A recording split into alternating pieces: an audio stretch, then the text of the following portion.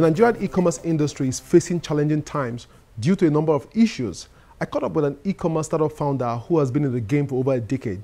Our tech tips on how to uninstall some system apps that come pre-installed with your Android phone. Let's kick off the show with some tech news and updates. This is Tech Trends and I'm Chukwemeka Agbata.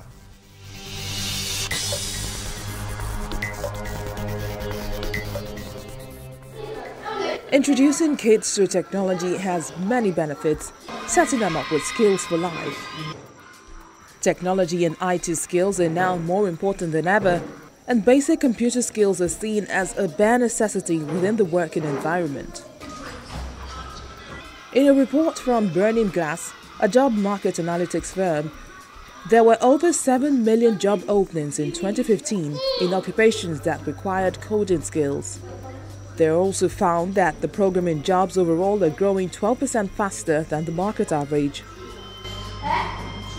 Computer programmers are currently in short supply and has become a core skill that bolsters a candidate's chances of commanding a high salary because there are few opportunities to try programming at an early age.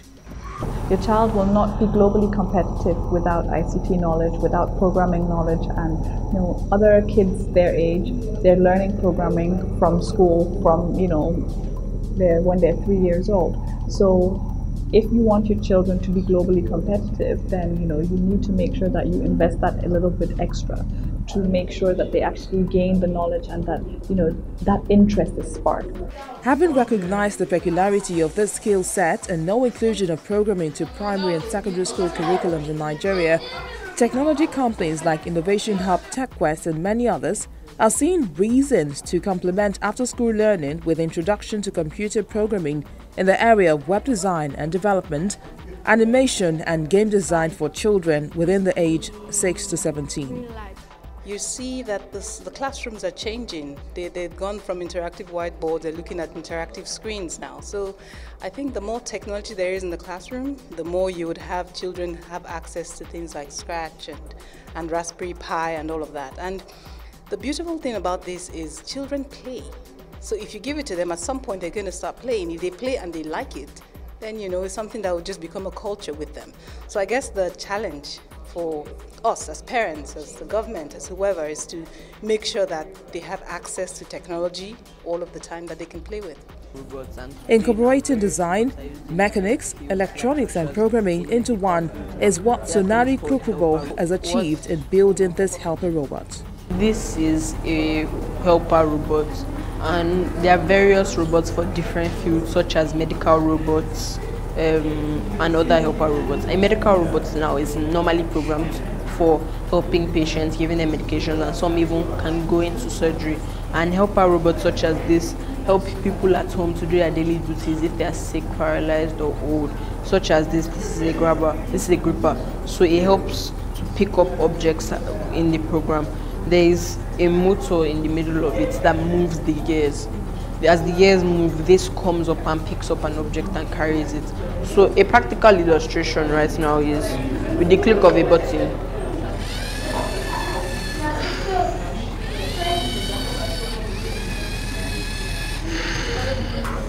Now, you are wondering how it was able to give me, how we knew that I was here and didn't fall off, and how we knew that I was there. Here is an ultrasonic sensor which tells the head that there is an object.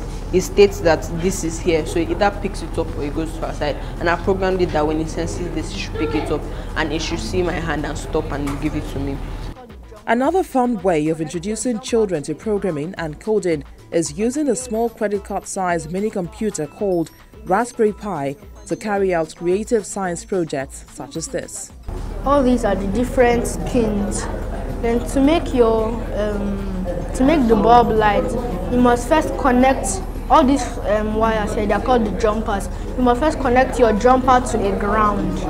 It's a traffic light, for example. Somebody's here, it stops for 10.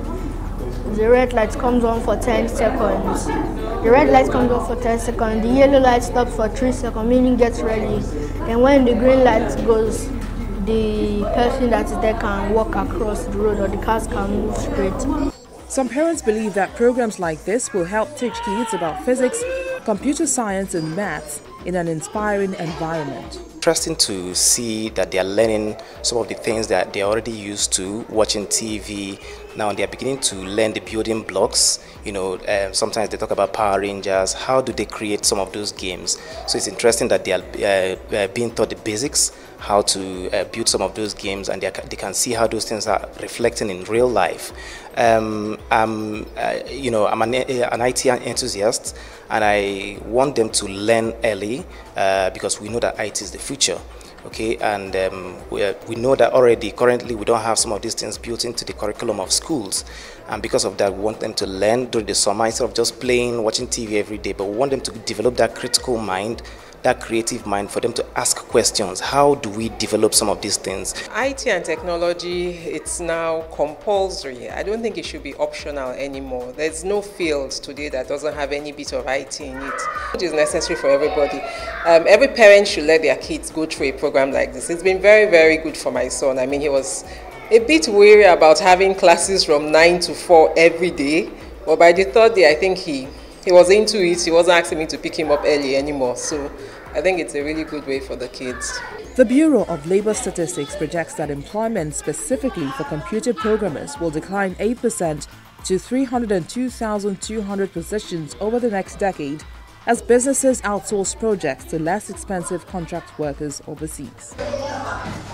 With moms and dads often struggling to reduce screen time for their kids who love playing computer games, their interest for collection of apps on your smartphone may not be one to discourage.